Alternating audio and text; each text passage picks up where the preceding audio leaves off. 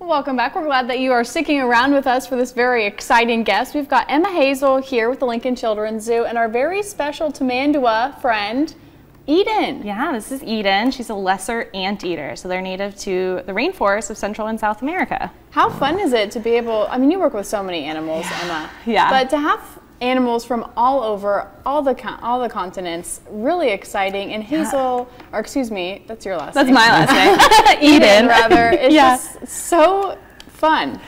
Yeah. Look at that tail. Yeah, so she's got a, what is called a semi-prehensile tail. So I'm sorry, semi-prehensile. So prehensile is when an animal can fully hang from their tail, so like a monkey's tail, for instance.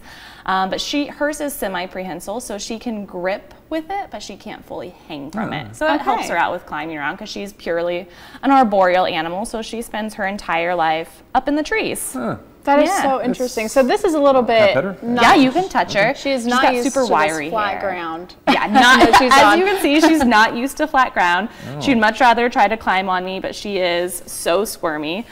She's also got some pretty sharp claws. So I see that. Wow. on the front of her front hands. I don't know if we can get a shot. Yeah, can I turn her? yeah, I can turn her for you. Get a shot on the camera of the She's claws. looking for those ants. Yeah. She thinks there's ants down there. Let me see if I got some in my pocket here. No, sorry. She loves ants, so she's got some pretty long claws. Whoa. I call them her ninja claws. That's what she would be using for defense mechanisms, so kind of like ninja swiping.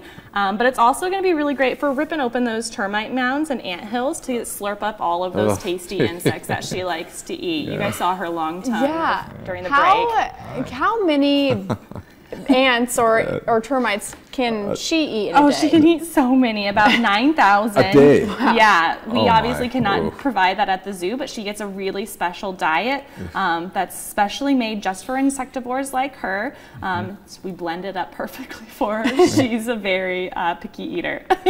That's okay. Wow. Yeah. And you can't smell her at home. And no offense here, little one, but she kind of smells. Yeah, they're known as the stinker of the rainforest. So that's just their natural pheromones. It'll help them attract mates. Oh. Yeah. So interesting. So she's one of our newest ambassador animals. She'll debut at our amphitheater with our expansion that opens next Friday. So, yes, you have to be so excited for that. Yeah, I know you guys kept the tiger secret from us for a little while, but that was fun to be able to finally see them last week. Of course, a lot of people excited for the giraffes. How has it been for you working behind the scenes, getting this all set up? It's very chaotic, but it's hard work, but it's all going to be so worth it here in the next week. It won't stop, but it's going to be really exciting. May 9th, May 10th, what day? May 10th. May 10th. Yep. Next Friday we'll have our special ribbon cutting ceremony, and then everyone will get to see all of our great things, including Eden and our giraffes and our tigers and our spider monkeys. Can I hold Eden for a second? Is that or no? If you feel up to it, she's got some real sharp claws. I think I can. I'm gonna try this. This is entertainment. It's a lot of working parts because she's got this tail, so it's like she's really like. Should I sign a legal document here?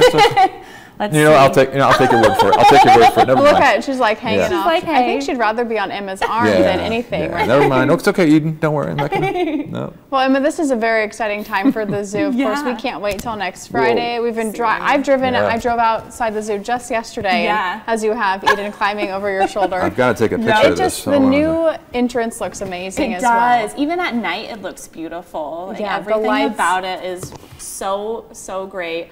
The pathway once you enter, you have the red pandas right there, so you can walk right underneath the red pandas. All right. Yeah, arboreal anteater right here for you guys. Yeah.